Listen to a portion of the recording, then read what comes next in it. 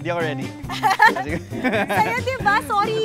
Pasensya na, buhay vacation mode na kasi ako. Ay naku, okay lang. Ba't naman hindi? Tignan mo naman kasi kung nasan tayo, diba? Sobrang chill and sobrang relax kung nasan tayo ngayon. Super duper duper chill. Well, para dun sa mga naghahanap ng perfect na relaxing escapade, andito tayo ngayon sa Camayan Beach Resort and Hotel sa Subic. Wow, that's right. Ito yung perfect na perfect spot para sa mga family and kabarkadas ng ating mga kahero kasi madaming thrill-seeking adventures dito. Wow!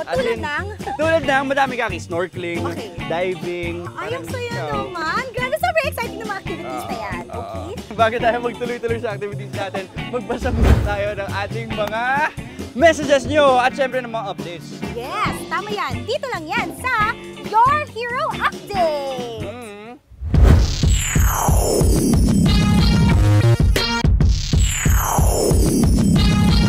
Simulan na natin ang chikahan by reading the tweets of our bibo at mga bibang mga kahero on Twitter.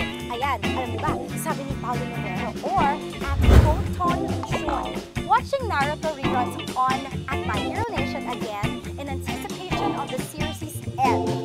Diba? Gusto mo yan? Series 6. Wow! Alam mo kasi magtatapos na yung manga ng Naruto. Kaya, grabe. For sure talaga, marami nang nalulungkot at makakamiss dyan sa Naruto. Pero, don't fret mga kahero, dahil sa manga pa lang naman yun. Tama, and so kung mamimiss mo naman to, pwede mo naman laging panoorin lang yung Naruto sa YouTube. Itong next message naman ay para kay Maria Lu Sampayan o Madotlu12.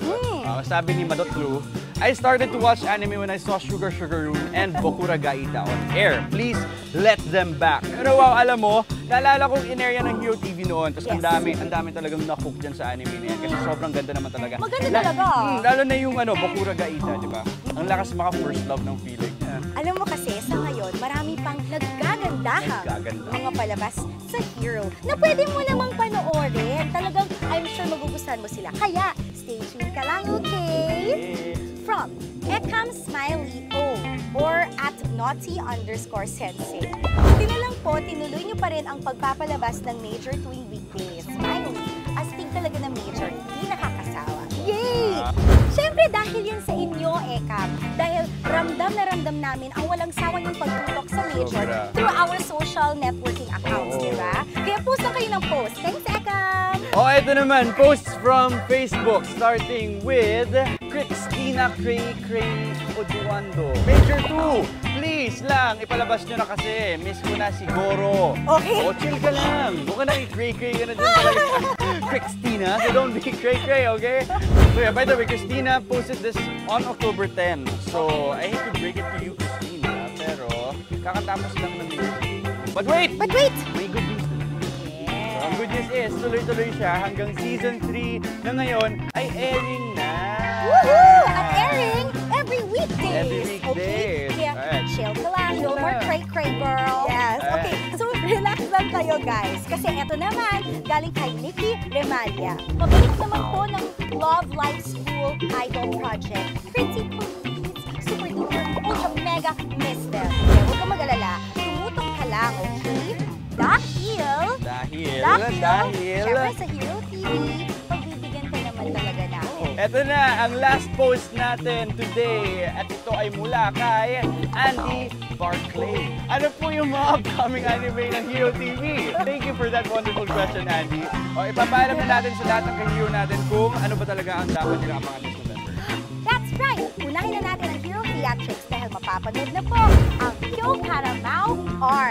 Kasi yung Kyo Karamao R is a story that follows the adventures of Yuri Shibuya, a 15-year-old high school student who is suddenly transported to another world where he is told that he is suddenly the king of demons. Biglaan na lang. Biglaan na lang. King of demons ka.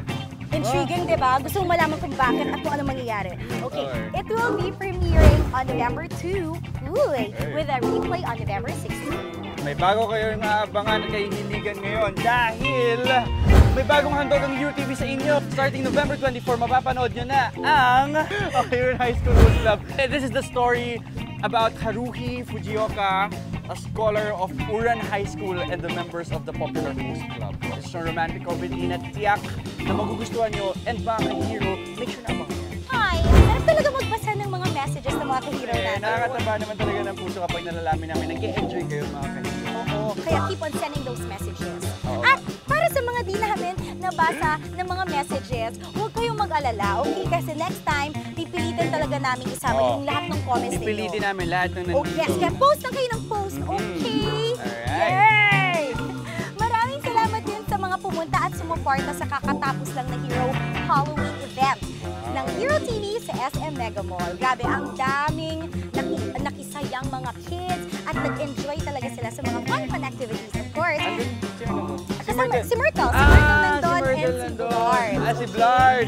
Kaya, thank you kahiro. At syempre, maraming salamat din sa Camayan Beach Resort and Hotel. Woo! For letting us stay here. Perfect talaga to sa mga escapades ninyo dahil punong-puno ng mga amenities na hindi lang pampamilya. O, diba? Gusto rin nila magpasalamat sa mga dumalo ng Halloween event nila. Marami nag-enjoy tulad ni Micoy sa Halloween-themed specialty food at The Reef. Oh, diba? Masaya doon, masarap doon. Enjoy rin namin yun ngayon. If you guys have something to say, if you have comments, requests, suggestions, or anything, pwede kayo mag-post sa aming Facebook page. That's true. At ito ay My Hero Nation. Or you can also tweet us at My Hero Nation. Samahan niyo rin yung mga hashtag. Hashtag My Hero Nation S5, hashtag YHUp, para makita namin agad-agad. So hanggang sa muli mga kahiro! This has been Kakki Teodoro! And this is Micoy Morales for your hero updates here on My Hero Nation Season 5! Picture! Nako.